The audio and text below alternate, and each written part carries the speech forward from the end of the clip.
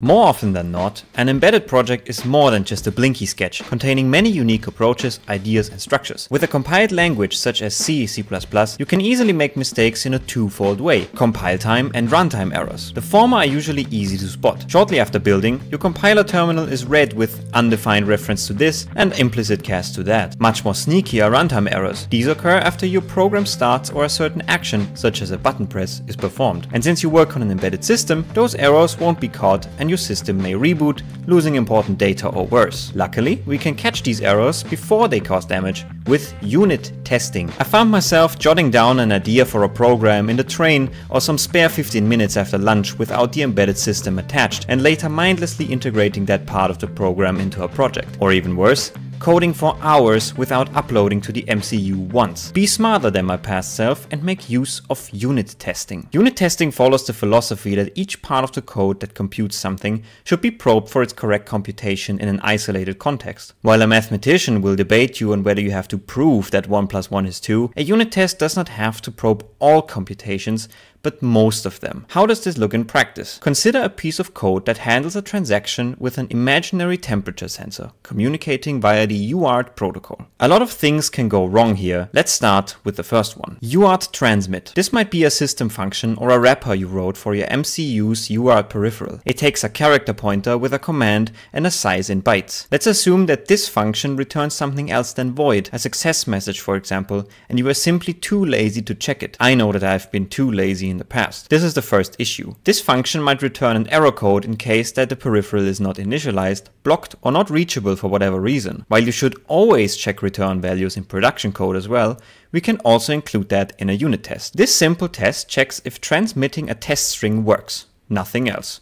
We've essentially removed the first function call of getTemp and tested it in an isolated context. We can also add more context tests, such as sending an empty or ridiculously long string to check how robust the system function UART transmit is. UART receive. In this function, we read data that has been sent back from the sensor. How such a retrieval works depends on the platform, but for simplicity, let us assume that this function returns the string in the UART receive register and overwrites it after retrieval, meaning it consumed the value. If nothing is in that buffer, the function returns without modifying the return buffer. Again, we should assert that the return value itself represents that our system ended this function call normally. Again, we check for the successful transaction and also assert that the response has the expected length. In this example, the sensor always sends back 8 character bytes, including the terminating 0, which is why we check for a valid string length of response len -1. Now we can get into some more interesting tests. In Python unit testing, you would define pre-computed constants or fixtures to assert an algorithm's correct return value. Here we are dealing with a live system that returns a value proportional to the state of thermodynamics around the sensor at this exact moment in time, or simpler, how hot it is. If the sensor is next to you in your cozy dev cave, you might expect something between 19 and 24 degrees Celsius,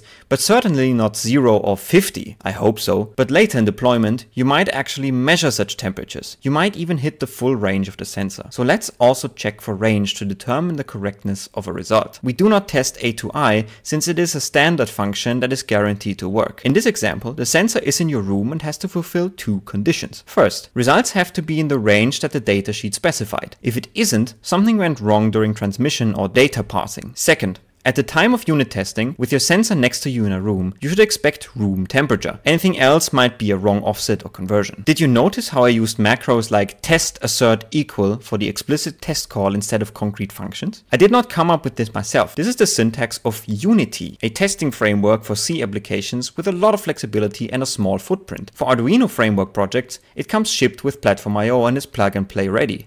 If you need some help to get started with PlatformIO in general, see my beginner's guide. Create a file called testtempsensor.cpp under the folder test, or optionally categorized under test/testtempsensor your platform, where you place your test code.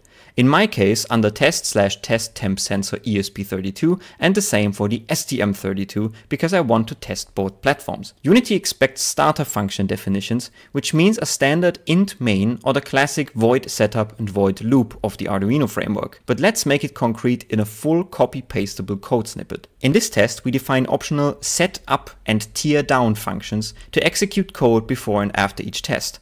This is practical for establishing defined before and after states for variables that are outside the scope or global. They don't need to be used or even defined. Next, we add all test functions from before. These will be tested by passing their function pointers to Unity's run test macro. This, however, needs to be pre and post fixed with Unity begin and Unity end. It is also a good practice to let the controller settle with a short delay before testing, as an immediate test may yield some undefined states from the external hardware, such as a temperature sensor, or lead to the test messages being mangled with a boot up message from the controller, such as the ESP32. You can trigger a test by selecting the correct PlatformIO environment and pressing the little flask icon at the bottom. Alternatively, you can use the PlatformIO CLI with PIO test -e my environment. Some platforms may take their time when test code is flashed for the first time. If you can't see any results, be sure that your controller does not crash directly at boot and that it can properly communicate with your client PC. For example, if you use a board such as the ESP32 S3 DevKit 1C, you have access to both a UART to USB connection and a general USB connection. If you flash that controller directly on the USB line, it will still expect to print test results to the UART to USB connection, which you might have connected to a broken cable or not at all. A successful test should look like this. We now have all the tools to test all the code, but a full test coverage, aka all functions are at least tested once in a unit test, will quickly increase the size of this file to 4-digit lines, at least in a bigger project. For this reason, it makes sense to split the tests into logical groups that are easier to manage in terms of maintenance and actual error catching. Suppose you have a system with multiple peripherals and some signal processing. These peripherals may be connected to entirely different sensors or other integrated circuits that use different buses and timings. In order to bunch all of these up categorically, you can introduce a custom test structure with folders and subfolders. In this example, we have an external SPI flash, an I2C ADC, and algorithms implementing an FFT and other filtering. Let's split the tests like this. Testcommon.cpp will then be the file that calls all tests that are listed in the subfolders if you include them there. Alternatively, you can omit testcommon.cpp or h and have definitions for the program entry, meaning setup or main, in each one of the subfolders, which makes you able to pick them out for specific environments as such. When you now select the environment env.io testing and run a test, it will only run the tests in the filtered folder test/io. If you do not specify a test filter, the tests under the normal test folder will be run. Now let's apply what we learned to this STM32 MCU with the STM32 hardware abstraction layer. Set up the board config and hit test. The output will be... That didn't work out. Why? That is because there needs to be a mechanism in place that transports the results of the unit test to your PC, which we will call the client from here on. For the Arduino framework, this is already done auto-magically. The test results are passed to the device's communication peripheral, which is most often the UART peripheral. In short, a unit test needs to call serial print or something similar to print the results for you to read. This something similar is exactly what the project is missing to display a unit test, because the STM32 hardware abstraction layer does not have access to serial or print. So let's add the STM32 hardware abstraction layer version of a serial communication with HAL UART transmit. If you've worked with the STM32 hardware abstraction layer, you might know that it offers a lot more clock tree customization than the ESP32 with the Arduino framework, which means that you have to configure a ton more in the initialization routine. The STM32 HAL also gives you access to the actual start of the program, which is int main void. Neither Arduino nor the ESP IDF let you do that, as they both execute some startup code before they let you insert yours, which is in setup or app main respectively. Here our challenge is to correctly set up UART transmission, not necessarily reception, for the STM32 platform and let Unity know how to access these with macros. In this specific example, we are lucky enough to actually test the UART peripheral itself, as our imagined temperature sensor works that way. This of course requires the UART driver code to work in a context that the unit test has to reside in. After all, you need to be able to speak before you can say the words "I can speak." The existence of the statement is enough to verify the statement without requiring its semantic contents. Are you still listening? Let's jump to the code. To enable the UART peripheral on an STM32 with the hardware abstraction layer, we need to set up the UART peripheral both in terms of configuration and hardware connections. But not just any UART. We need the one that is connected to your client PC, which is most likely an ST-Link. You can see the type of connected device by accessing the Devices tab in PlatformIO. That will show you your board. It requires some datasheet surfing to find out which UART is connected to the ST-Link, but it is most often the USART2 connection. We need a configuration that describes the UART settings and a different configuration to configure the pins. Sadly, the STM-HAL forces you to write pin configuration for a peripheral as an override of a weak function, which means that you have to use its name and signature. In this case, it has to be named void HAL UART MSP init. Only then will the HAL draw a connection between your UART config in UART init and your pin config, because that calls HAL UART init, which then under the hood calls HAL UART MSP init. Quick note. Boards like the BluePill do not have a UART USB bridge or anything similar connected to the USB port. Their USB port can only transmit data by configuring the firmware to use the USB port with an actual USB communication method, such as USB CDC, which is not the same as UART. However, this would go beyond this guide.